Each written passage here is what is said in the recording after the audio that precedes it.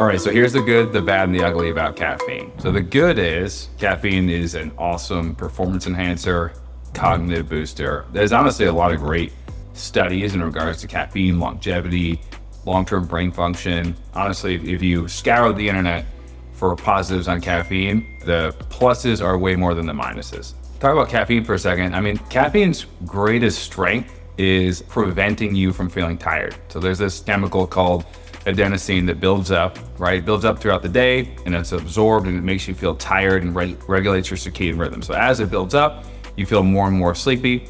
It's called your sleep drive cycle.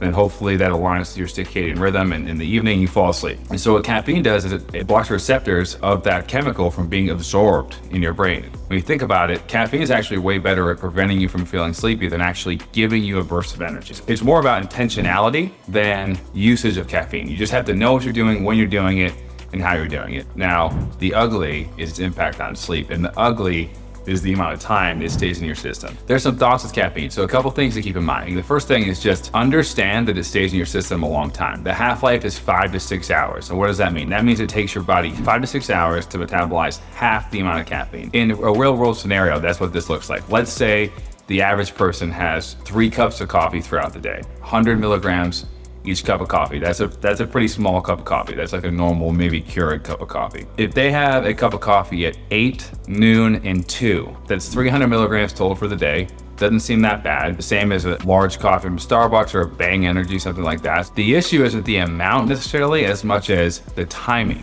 Because when you play that out, that caffeine gradually rises, but it takes a long time for your body to metabolize this. With only those 300 milligrams, at 11 p.m., that same person would have about 90 to 100 milligrams in their system, which is more than a Red Bull. Red Bull has 80 milligrams. If that person just had that caffeine earlier in the day around that 8 a.m. time, they would have very minimal, almost ineffective dose in their system by the time they go to bed. It's all about intentionality and when you have it. So think about when you're having it. And then the other thing is think about why you're using it. I think that a lot of people just have a lot of caffeine because it's habit, but it can be a really useful tool. Like it can really be a cognitive boost if you're not hammering caffeine all the time. Like if you're hammering 300, 400, 500 milligrams every single day, chances are you're probably not even gonna feel it. It's so habitual, your body is so used to it, you're probably gonna feel it at a pretty minimal level. I always compare it to like a play action pass in football. The goal would be to have a relatively low amount. Try to limit the amount that you use and actually use a higher dose when you need it. You'll feel it way more. Really want the minimal effective dose. You can get away with 100 milligrams, 200 milligrams, and then